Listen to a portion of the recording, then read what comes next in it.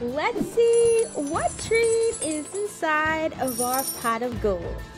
At the end of the rainbow, I found these lucky sugar cookies.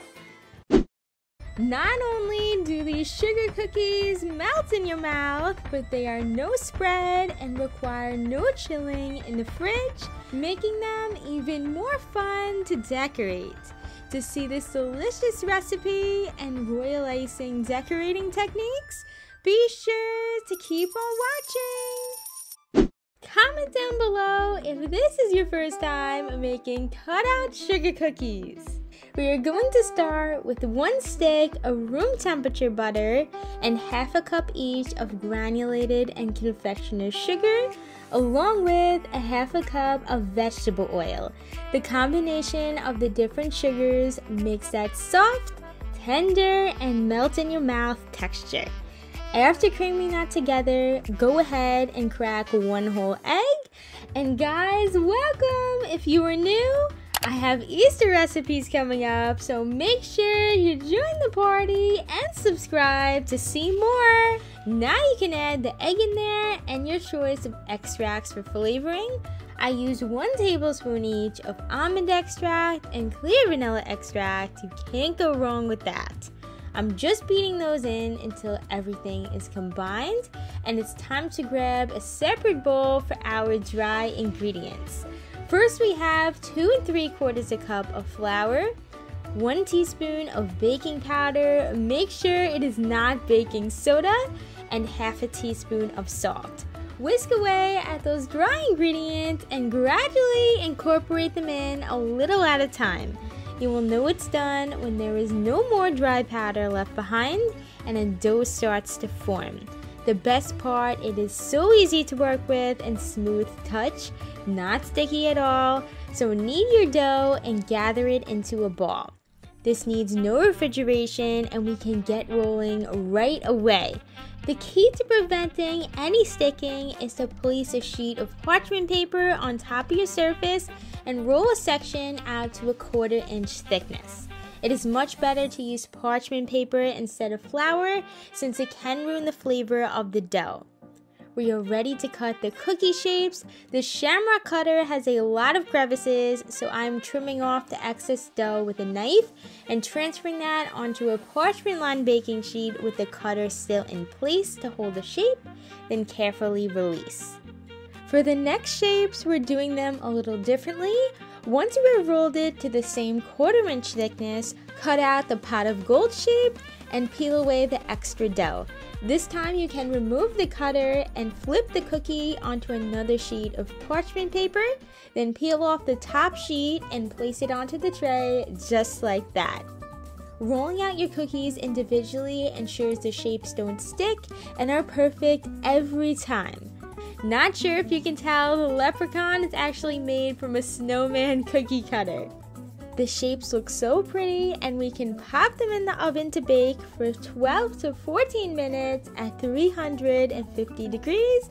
I recommend putting them on the middle rack of your oven, very important so they don't brown. And while they are cooling off, let's make some royal icing to decorate these cookies.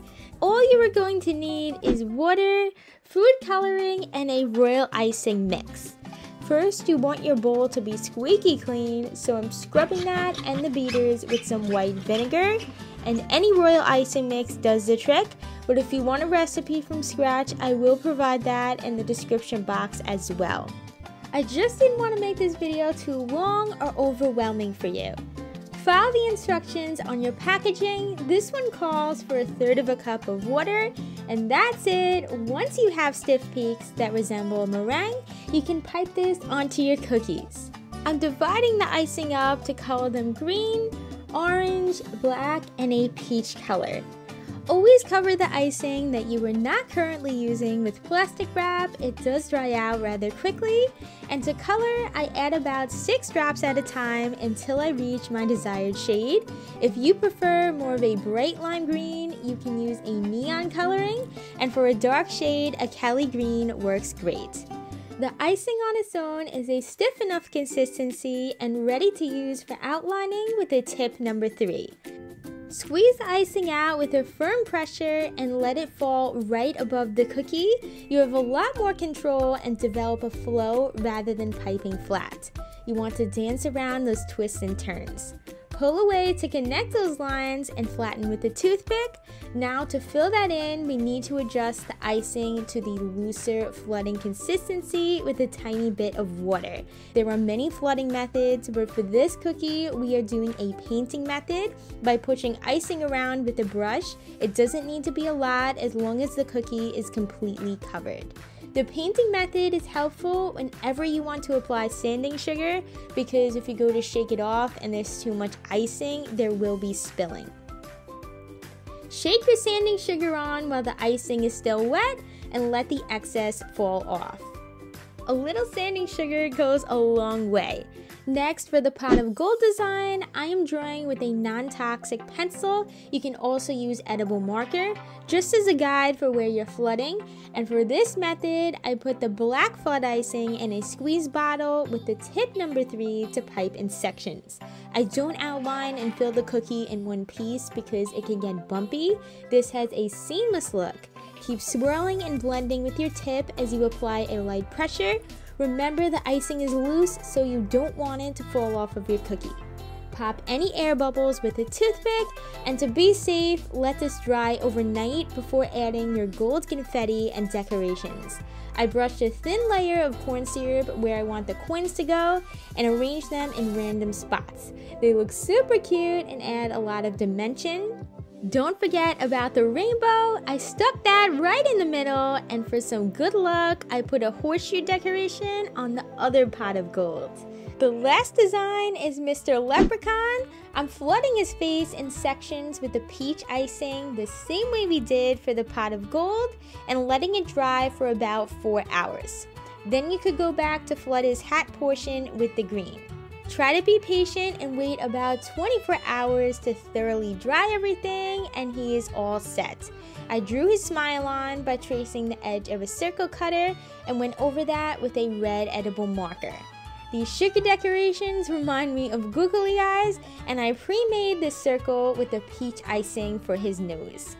The camera does not do this fondant justice at all. It has a gold shimmer to it. I cut a thin strip of that for his hat and topped it off with a shamrock sugar decoration. His beard is the best part. Just take a tip 18 and pipe a shell border with a stiff orange icing. I hope you guys learned something new today and enjoyed making these lucky designs with me. As always, thank you so much for watching, and I'll see you in the next video.